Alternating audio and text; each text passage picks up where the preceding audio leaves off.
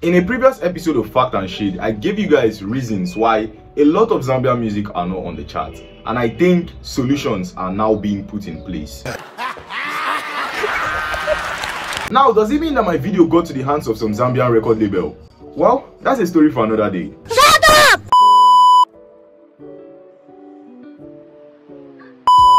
I have a stronger belief in the future of the Zambian music scene compared to now that the OGs are still in the game.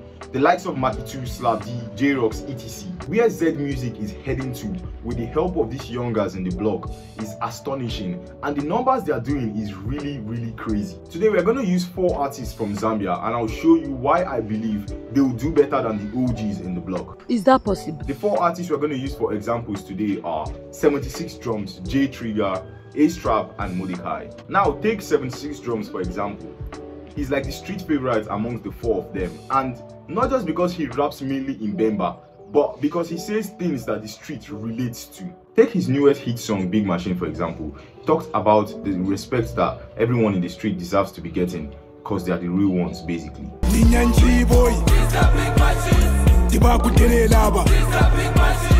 This originality from 76 Drums is what I believe will take him so far in the Zambian scene. Now, I said something from the previous episode about the excessive use of Zambian language on their songs. I'm here to take it back because I've come to a realization that when you eventually make a hit song, everyone is going to vibe to that song whether they understand the language or not. You see why the Chris? They're always using the language. When you're using a language to sing a song, always try to make sure that the beat is on point. Because if it's not on point, you are wasting time. Why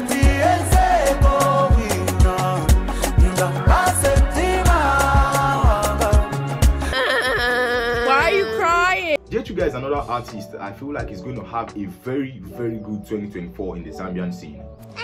First off, weeks ago he dropped his EP Give Us Iwe featuring Zlatan and Efang from Nigeria, Maina from Kenya, and J Cash and Tilo from the motherland Zambia.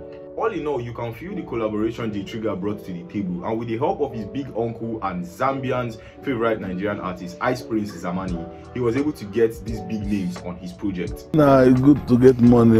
Now let's not forget the fact that the record label J Trigger is under, Cloud9 Music Africa, is also doing their part in helping him push his music and distribute his music both far and wide.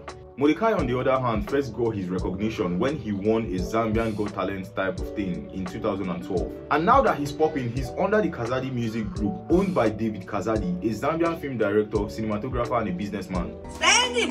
Now the Kazadi Music Group are really helping Mordecaii push his song the proper way possible, and also stating the fact that the fans love his songs due to how special it makes them feel. All the songs Mordecaii made last year were all bangers, ranging from Fire to Money to Bad Energy, and even his recent song that he dropped December 2023, Maria. His vocals and the storylines behind his songs are really unique, and how he says it actually make people love his songs.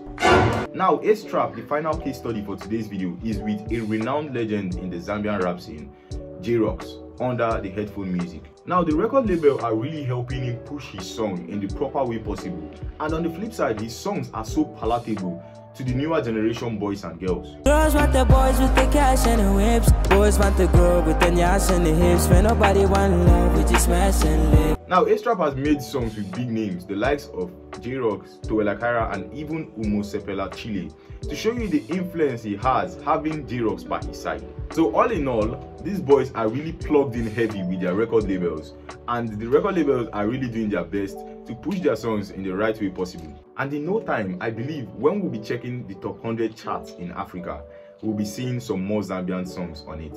So help us God. Amen.